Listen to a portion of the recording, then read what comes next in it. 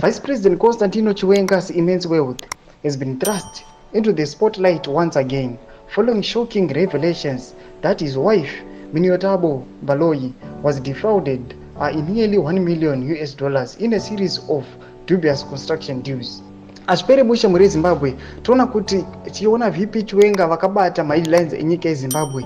Panapa pobuda imwe nhau yatoona kuti aiwa zvonzi wealth yake aiwa yava kunofanana aiwa ne-short kana kuti heist kana escandal yakaitika kuchiyadzwa.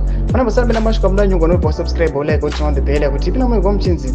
This scandal has reignited memories of the infamous $15 billion loot from Chiadzo in 2015, a heist that remains unaccounted for at this day.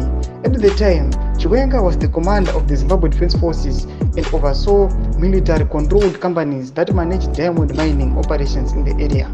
Allegations have long swear that these companies siphoned off vast sums of money, with some sources claim were later used to finance the November 2017 coup that ousted the late President Robert Mugabe. Panapa now iri kuchiridza panapa vanhu vanoona kuti aiwa networth kana worth yemutungamiri anova vice president wenyika yeZimbabwe aiwa vanova Constantino Chiwenga vanoona kuti aiwa vari worth zvinosvika ku$15 billion.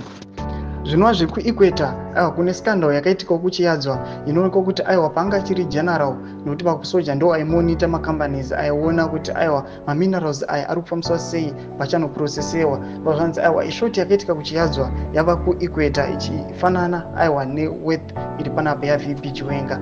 Vanhu vanongotaura zvavanoda ami kuti ichokwadi here kuti aiwa zvichokwadi VP Chiwenga vava involved in this scandal kana this loot. Ngotidze mafungiro enyu muri kudiwa pamusoro pechiitiko ichi. Pinda comment section medu, subscribe or like and turn on the bell icon.